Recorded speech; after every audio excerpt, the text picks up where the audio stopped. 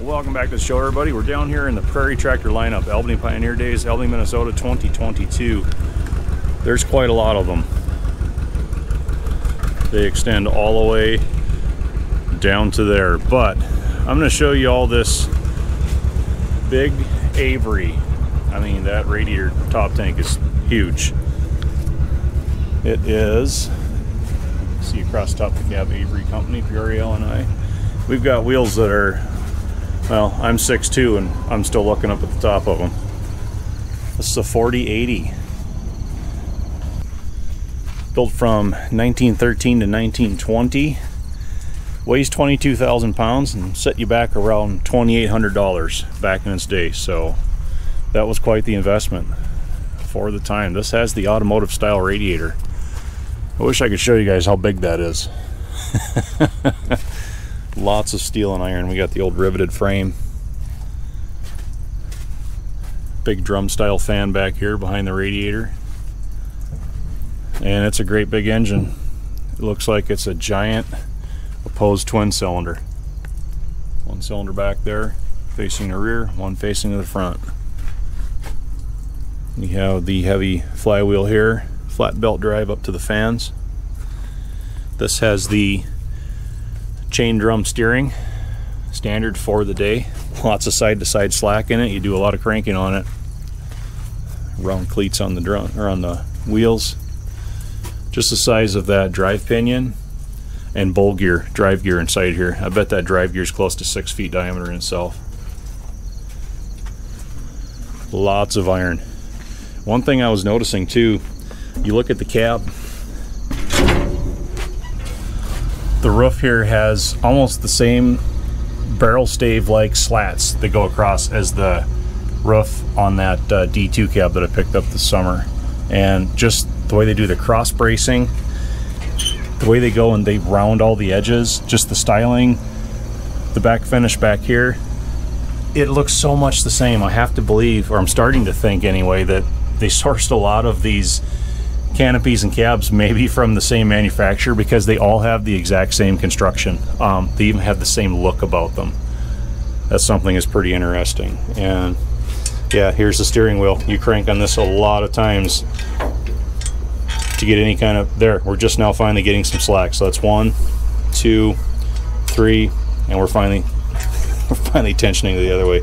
There's a lot of steering you do on these things, and I think one of these is throttle, one of these probably spark advance. This is your reverser lever. This should be basically your clutch, your drive engagement, and then this one actually slides the whole engine forward or back, so it meshes the small drive gear with that larger bowl gear. So to put it in neutral, you just slide the whole engine forward, you unmesh everything. But 44-gallon fuel tank, and visibility is not the best. This is about what you see, but it's still way cool to be up on top of one of these. So, and looking further down below, you've got an interesting snap coupler hitch where it actually like pivots in, grabs onto whatever it is that you're towing. So that would make it a little more convenient. You don't have to worry about it coming unhooked when you back up.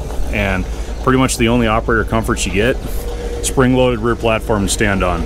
So aside from that, no seat, right? Of course, if you sat down, you wouldn't be able to see much. You just stand there and crank on the wheel, pull on the levers, make it all go. So for its day, it was probably really something. So that concludes the static walk around. We'll fire this up later on today, maybe even take it through the parade. Sounds like it'd be fun.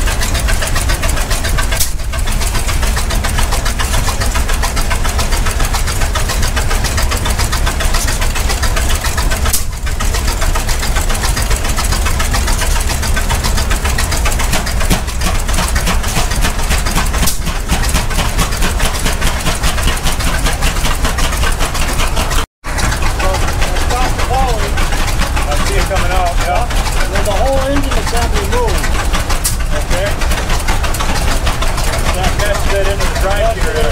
Alright. Now we're actually in here.